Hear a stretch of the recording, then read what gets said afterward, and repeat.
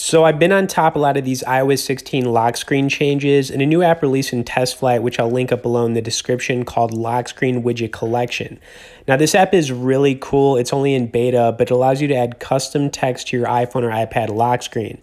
It also has some other options to add a battery percentage and even a countdown.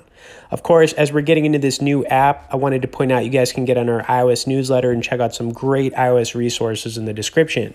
Okay, so in order to get this custom text app on your lock screen, you're going to need to head over to test flight and search for the Lockscreen widget app. Next, you're going to need to install it and then open it up. And as of right now, it's got 4 options available. The option we're going to be focusing on is the custom text. And for this example, I'm just going to type in "good day to you, sir," and then add some emojis. Next, you want to go into your settings and click on the lock screen wallpaper to add the lock screen widget. Now, if you don't do this, it's obviously not going to work.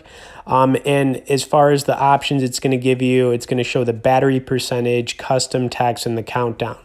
Now, you're going to want to click on the custom text option, then click save.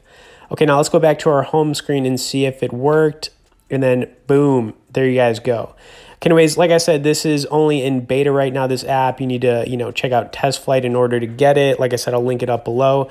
Hope you guys enjoyed this one. Subscribe for more iOS content, and we'll see you in the next video.